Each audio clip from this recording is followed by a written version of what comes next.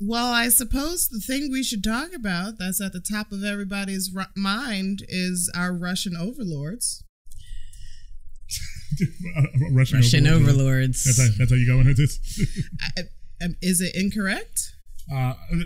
Incorrect is not the word I would use. I would use no, I don't have any other words to use. Like I was trying to come up with like this other like framing around this. So like I got nothing. The word you're looking for is da.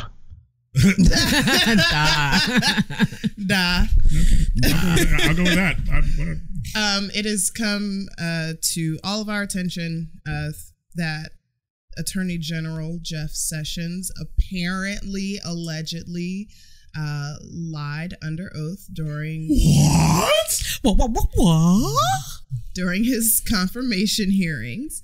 Never! I cannot believe such a thing. Jeff Sessions? Jefferson Beauregard Sessions the third. Lock him up.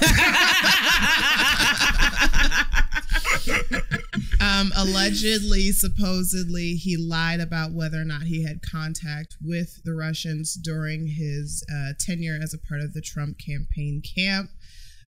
Apparently, he actually had 2 meetings with a Russian ambassador that he neglected to disclose.